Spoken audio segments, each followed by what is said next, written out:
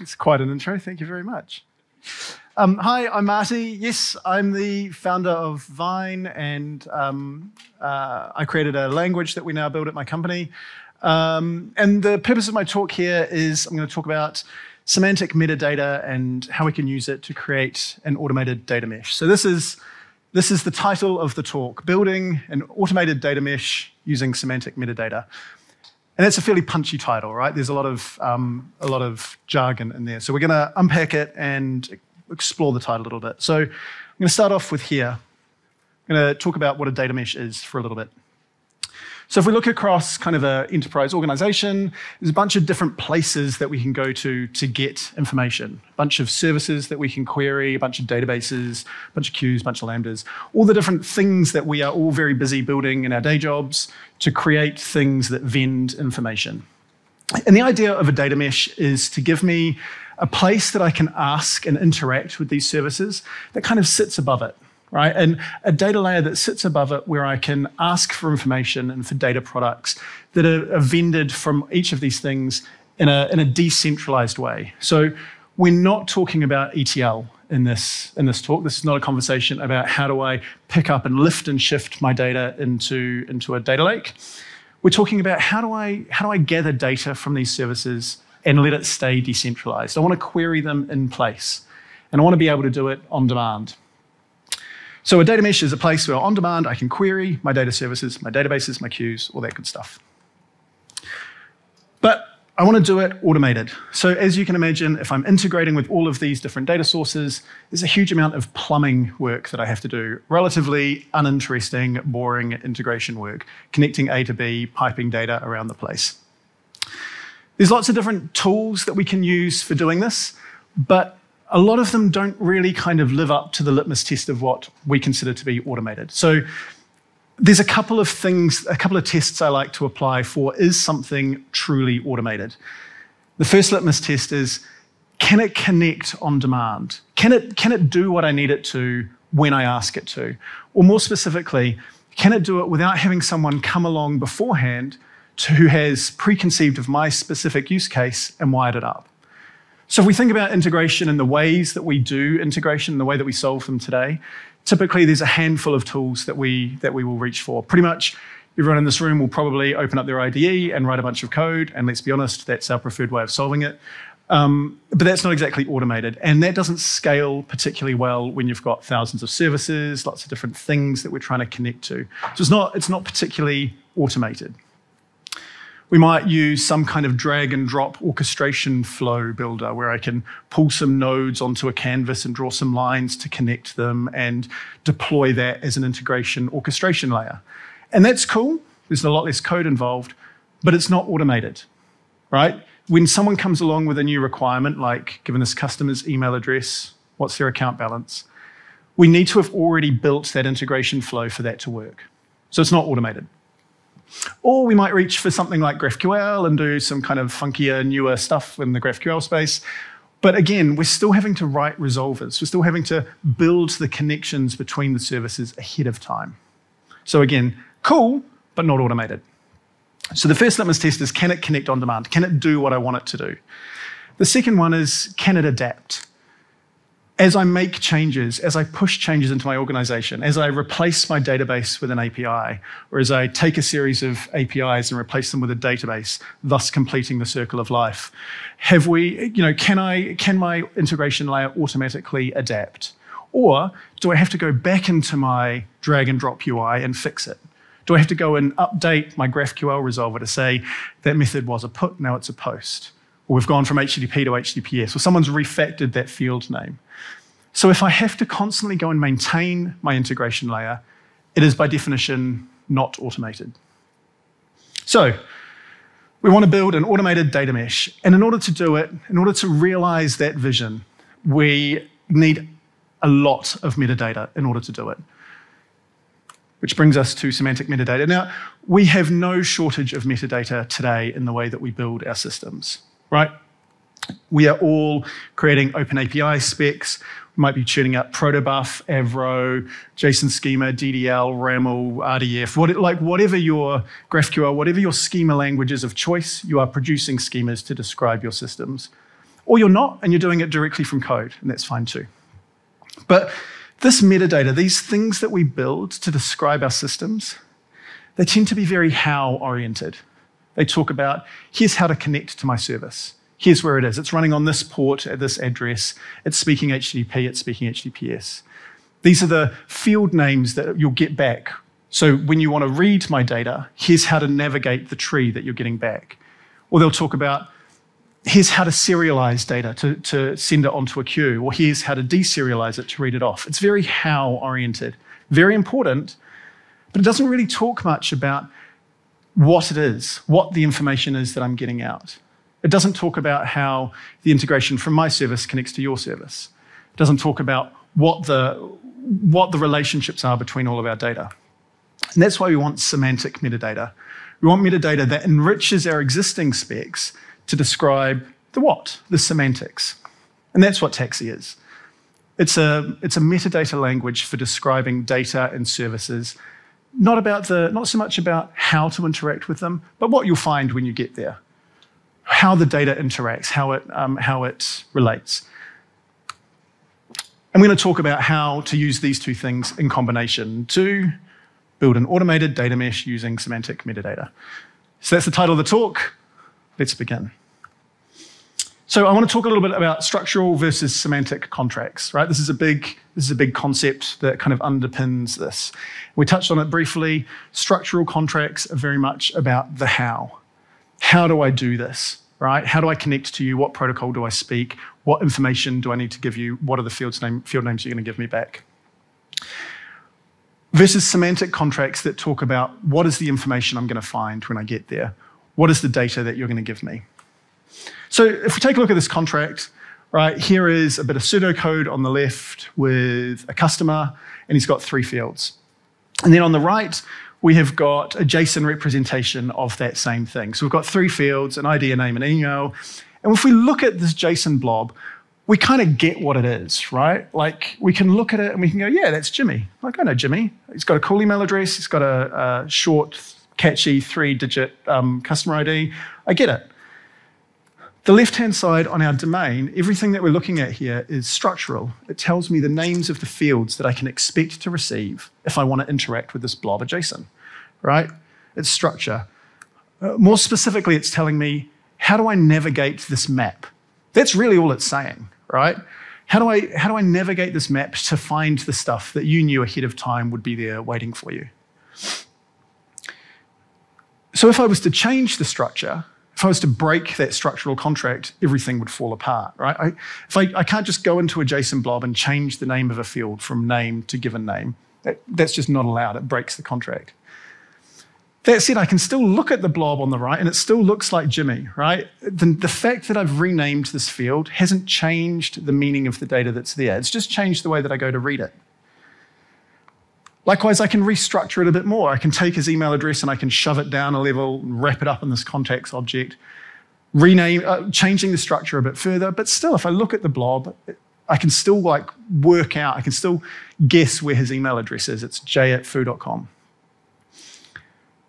But the reverse is not true. If I change his email address and I stick his postcode in there, we've broken a contract. The structural contract hasn't changed. The JSON that I was reading, I can still read, but I can't access his email address anymore. That's quite clearly the postcode.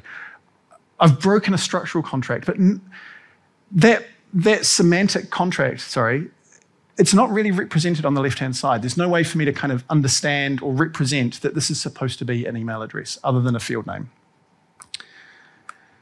If we expand that concept over a few different systems, so here we've got 3 different systems that want to chat to each other. We've got a customer system, we've got some cards with credit card information, and we've got a balance. Okay, again, 3 different pseudo contracts and 3 different blobs of data down the bottom that kind of that show the data that's coming out of them. And if we look at this, if we squint a bit, we can start to see some relationships emerge between the data. And this is, in practice, the way that we do integration today, right? You look at a blob of JSON, you fire it up in Postman, and you go, I recognize that number, and you stitch together ID and customer number.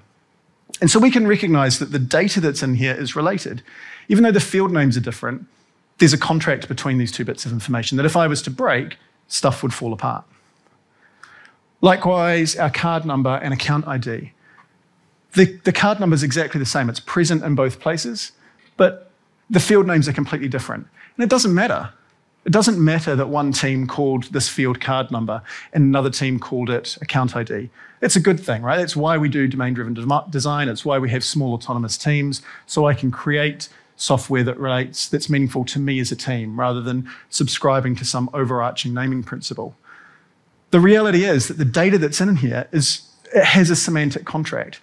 We're just not doing a great job in our specs here of defining what it is. So it's not a huge leap to explore then what that might look like if we just start, this is really hard to see, but start tagging and introducing that the ID isn't just any old string, but it's a customer ID. And actually that the customer number in the cards model is the same semantic bit of information as the ID from the customer model. Semantically, there's a contract here. And so what we can start doing is introducing ways of modeling and defining that contract to start saying, beyond this being just a string, there's actually a semantic contract associated with this data. We can then take those semantic contracts, we can start embedding them in our structural contracts. So we can embed them in our OpenAPI spec. We can say that this just isn't any old string, but it has a taxi type of customer ID. There's a semantic contract associated with this field. Or in my Protobuf message, I can add some decorators to start saying what the meaning is of the data that I'll find here. Or if I'm code-based, I might just embed it directly in some annotations in Kotlin, or whatever your language of choice is. But I have mechanisms now to start enriching my structural schemas that I was already using to start saying, well, what am I going to find here? So that kind of leads us into the idea of semantic metadata, which I like to define as a collection of terms which form a semantic contract and are shared between systems. So let's break that down. Let's start with a collection of terms. And we've already seen this, right? Customer ID, card number, account balance. We've seen how we can start using these to describe the ideas in our data that's flowing around. It doesn't really matter what the field name is that I'm using to describe these. The semantic contract is what matters. You will find in this field a customer ID. You will find in this field a card number. So Taxi gives us a way of taking those ideas, those collection of terms, and turning them into a type system. So we end up with a strongly typed collection of terms that lets us say that this is a customer ID that is also a string. A card number is a string and account balance is a decimal. And because it's a type system, it's rather than just being a series of tags, it's an actual type system, we can start doing cool stuff with it. So we can say that actually this field is not just any old name, but it's a first name. And because it's a type system, all of the good old-fashioned OO principles apply. So we can say that all first names are names, but not all names are first names. So we can inject specificity through the type system. Or sometimes we can inject context. If I'm in a transaction that has a buyer and a seller, both of whom are modeled by customer IDs, the context is actually really important. So we might want to say that this ID is not just any old customer ID, but it is a buyer customer ID and has a seller customer ID that goes with it.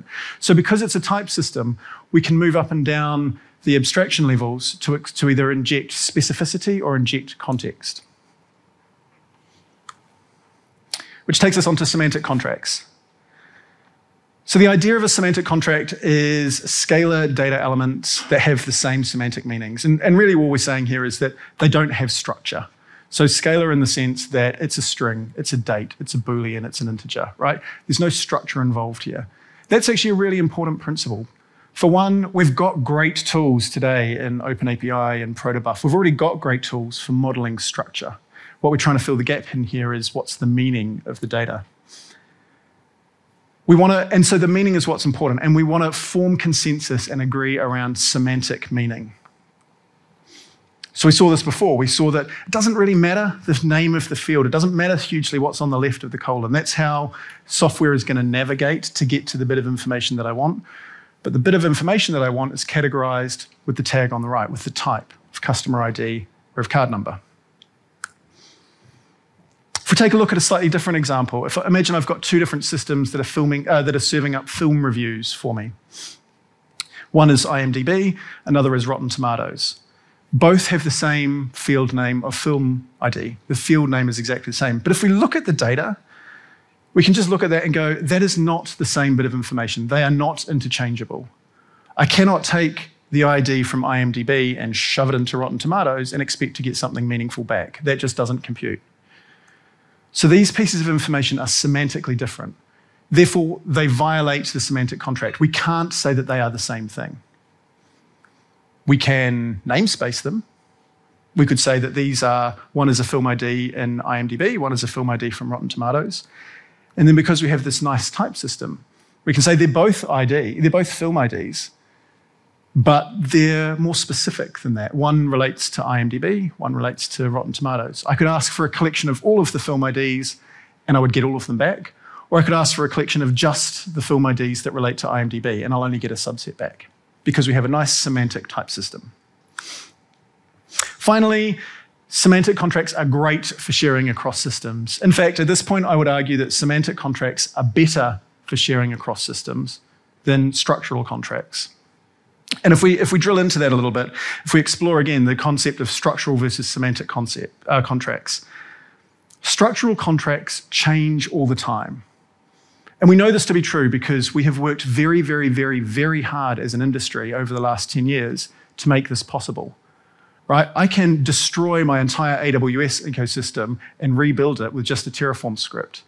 I can move something from HTTPS to HTTP. I can refactor a field name. I can tear down a database and replace it with an API, and I can deploy that API 30 times a day. So we are very, very, very good at making changes to structure.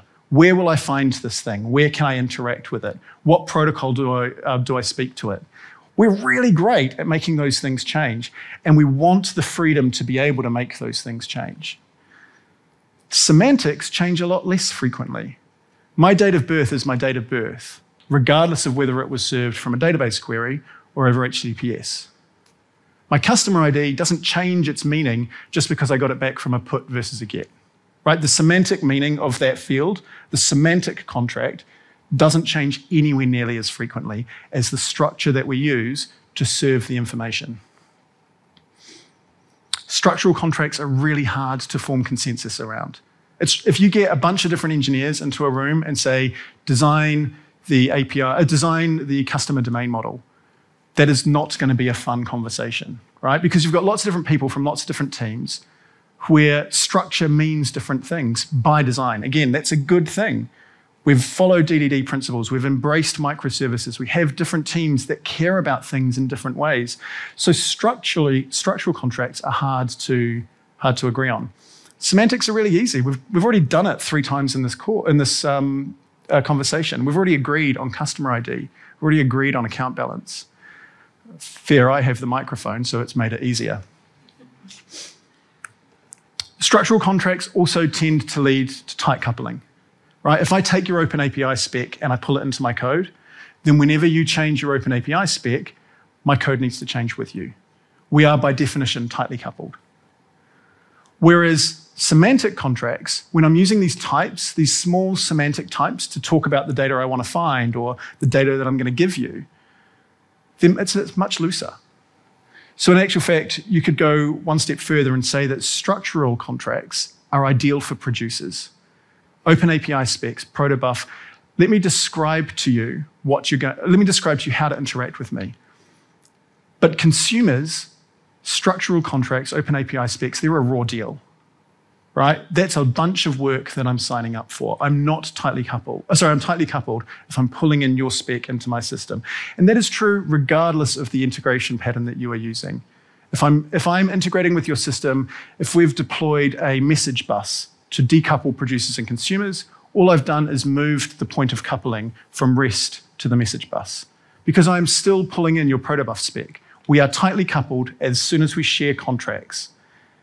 Whereas if we share semantics, we're nice and loose.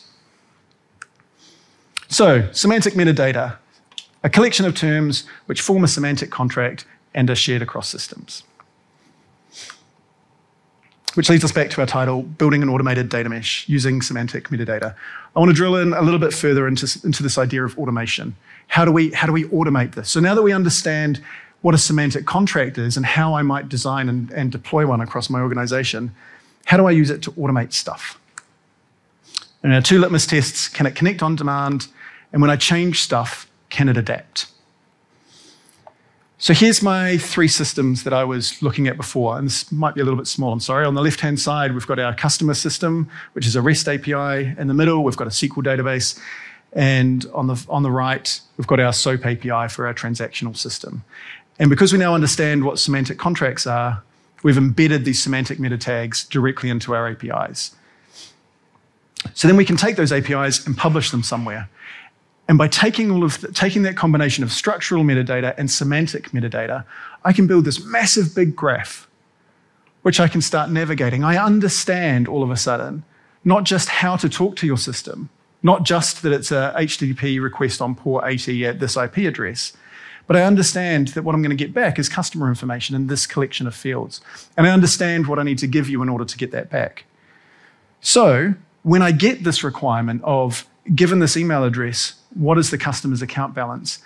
Even though for me to answer that question today, I have to integrate 3 different systems across 3 different protocols with 3 different API specs, there's enough metadata here through the combination of structural and semantic for me to work out the first thing I've got to do is take Jimmy's email address and do a REST API call to swap it from email address to customer ID, to then do a database query to swap his customer ID for a card number, before finally doing a SOAP request to go from card number to account balance and find out that Jimmy's got 29 quid on his account.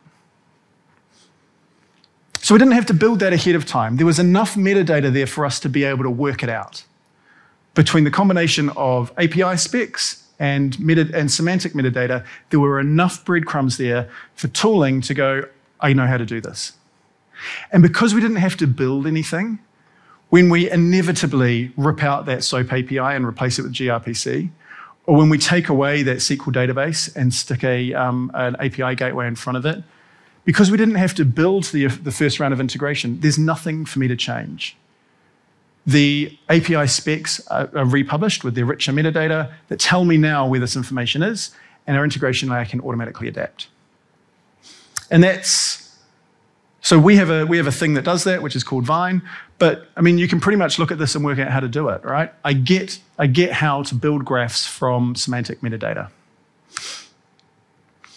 So now that we have this thing that is able to build the integration for us, we need a way to communicate it with it. We need a way to ask it, given this customer's email address, what's their account balance? We already have a collection of terms. We've already just used them for describing all of our producer APIs. They are a collection of terms that aren't coupled to any specific system. They just describe our business. So it means that I can say, given a customer ID of 123, find me their account balance. Okay, nice and simple. The same metadata that I used in order to write a question, in order to describe my APIs, I can use to ask a question. There's nothing here that talks about how. There's no join this table to that table. There's no do this request to that thing. That's because how is up to the mesh. Because how will change, but my requirement doesn't. Right? I want to stay decoupled from the different deployments that are going on. Frankly, it's not so long as the data that I'm getting back is accurate, I just don't care about how things are meant to change. Maybe I want more than just the account balance. Maybe I want a couple of fields. I want the customer name and the account balance. Here, I'm actually able to define a consumer contract that says, this is the information that I want, but also this is the way that I want it. And again, it doesn't really matter to me what the field name was that was applied at customer name, the system that was producing it. Whatever they happened to call it, don't care. I want it called name. So that for me, when that field changes its name, when it goes to a different system, when it adopts a different naming convention, it's not my problem. Right? My integration code doesn't break. This is the contract that I want fulfilled. I want these bits of information for this customer ID, and I want it served to me looking like this. That's a customer contract, the consumer contract. So putting it all together, on the left, we've got Taxi, which is a semantic language for describing data, letting me build up these semantic contracts. And on the right, we have a data product that lets us take all of those contracts, stitch it together, and serve up a data mesh, automating and adapting as we go. Demo. So this is our ecosystem. So we are going to move past the world of customer IDs and account balances and into the highfalutin world of films. So we've got a bunch of different data services down the bottom. We're a film producing company. And so we've got a catalog of films that we have produced. We've got a REST API that tells me where I can watch it. Is it on Netflix? Is it on Hulu? Is it on HBO? We've got a REST API that gives me film reviews, that tells me what people are saying. Is it any good? And then finally, we've got a Kafka topic that is streaming Protobuf anytime Netflix reboots a 1980s franchise. So here we go, demo at a conference. This should go well. Oh, there we go. Okay, so we have those semantic contracts that I was talking about that have been published up to Vine. So we can see here, for example, we've got a database that has film information. It gives me back a collection of films. And I can drill into that and start seeing how semantic metadata can be used to build this big mesh of data across my organization. We're not talking about protocols here, we're talking about tags of information. So I can see that I can get a film ID, it's got a title, it's got a description, and that film ID I can feed into another service that can give me back film reviews, for example. So by publishing up both the contracts that tell us where the data is and what it means, we can start doing cool stuff, like we can start asking for it back. So I can write a query that says, find me all of the films. And there we go, Academy Dinosaur, an epic drama of a feminist and a mad scientist. These are randomly generated. This is from a Postgres thing. So there is a collection of data coming back. Nothing particularly interesting going on there, but what we will notice is I haven't specified how. I've just said what I want. Okay, so I'm going to trim it back to just a handful of fields. Okay, so I want the film ID, I want the name, which is a title, and give me the description. Actually, I might leave the description off. So there's the ID and the title. Nothing hugely interesting going on here yet, but let's enrich that to say, where can I watch this? Where can I watch this? So I want to know which streaming service is it on. So it is on, give me the name and give me the cost. And finally, is it any good? Is it any good? Give me the review of, give me the score and the text.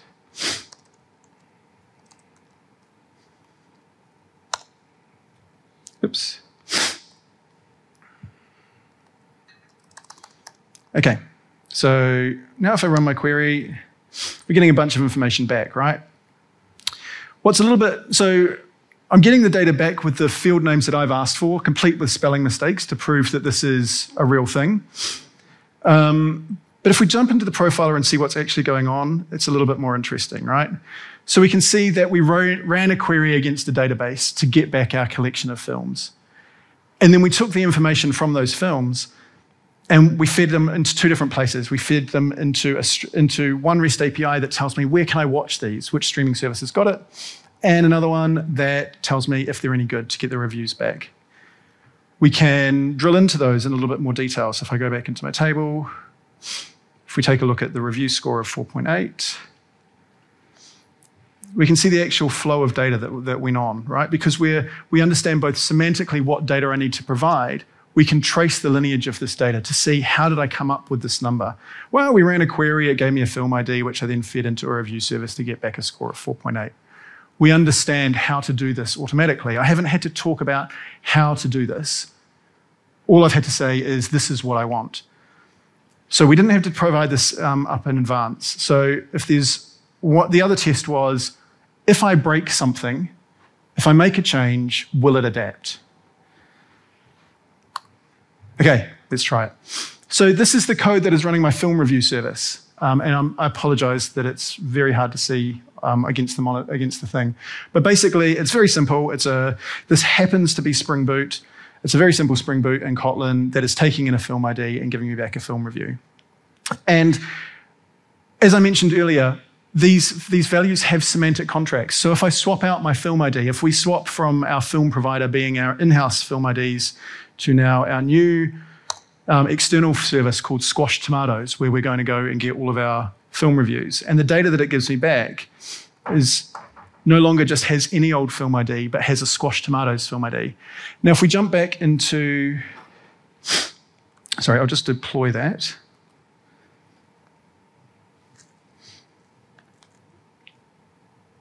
So we're going to, I'm just going to bounce the service. All that will happen there is we'll republish the schema. So different semantic metadata. And if we take a look back in the app at the profiler that was going on, that we were running here, remember that in order to get this review information back, in order to get the text in the review, we were doing a database query that we then took the ID straight out of there and fed it into our review service. And we've just broken that because the ID that came out of our database doesn't work here anymore. That's a pretty significant change. If I rerun my query, okay, we're still getting the same data back, right? So for me as a consumer, even though my integration landscape has changed, for me to run the query, I didn't have to do any work. But if we jump into the profiler, we should see that there's a different integration path. So the ID that I got out of the database semantically wasn't good enough for me to pass directly into another service. Instead, I had to go and do some other internal lookup to go, how do I swap from one ID scheme to another? And we all have these services running in our organization, right? The really interesting part is not only was I not affected by that, for me as a consumer, I just don't care, right? The fact that there are 19 different ID schemes going on in my organization is not my day job. That is stuff that I have to know about in order to deliver the integration. And so the less that I need to know about it, the less amount of archaeology that I need to do in order to find out how to string together the sequence of IDs, the better. Okay, I've clearly been talking fast because I normally ran out of time here. So I've got enough time for one more demo. Actually, a couple more. Why don't we introduce another breaking change? So rather than, so here's my service that is telling me about where I can go to watch it. Sorry, let me blow that up. Here's my service that tells me where I can go to watch it, right? Again, data's just randomly done. It's a GET request that sits on a URL. It takes a film ID and gives me back a structure of data up the top, which has names and price per month. So let's really mess that up. So I'm going to just comment out the old version and bring in the new version.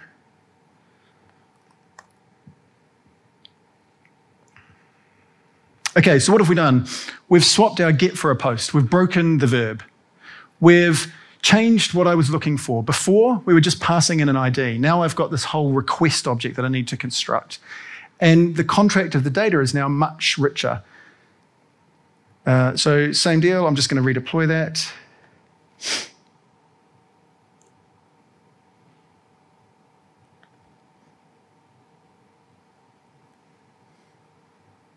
And in a sec, we should see the schema update.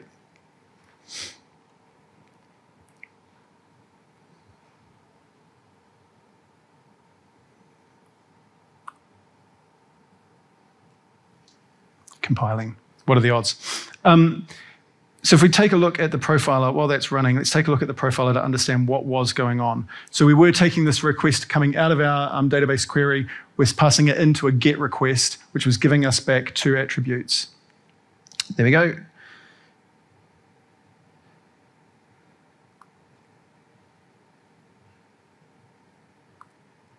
There we go, schema's been updated. Okay, so let's rerun the query.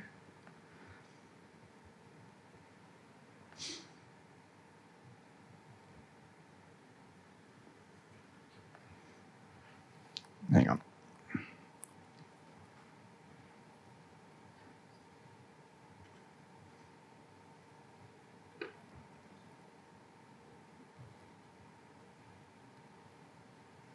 This is not a good sign from the demo gods.